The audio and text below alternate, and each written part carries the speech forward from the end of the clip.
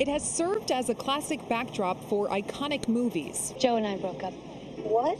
When? Monday. And TV shows.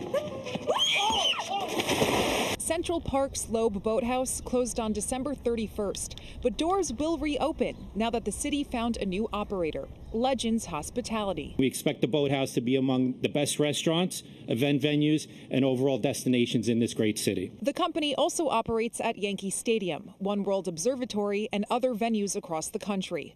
After winning a competitive bid process, Legends also committed to more than a $3.2 million capital investment to renovate the Boathouse. We're going to work with everyone here to make sure that we're all aligned on what it overall looks like in terms of the cafe, the restaurant, the catering facility, and the outdoor deck as well. So obviously making sure that all of those outlets and all really kind of come together and restore to their natural glory. The venue has created many memories for New Yorkers, including the mayor. I remember as a rookie cop rowing the boats here and going on my free dates. Because of the new agreement, 200 union jobs are returning, and the boat rental program will be overhauled with credit card payments accepted and an online booking option. Legends will also add its own flair to the restaurant. I've heard that they are even planning to complete and refresh their menu.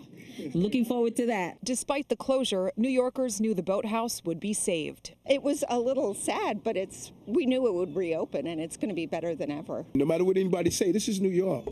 You know, we're resilient. We never surrender. We never give up. And I dare anyone to bet against us, they will lose. And the agreement between the Parks Department and Legends Hospitality is a 10-year term. And Loeb Boathouse could reopen as early as this summer. Reporting in Central Park, Michelle Ross, Pix 11 News.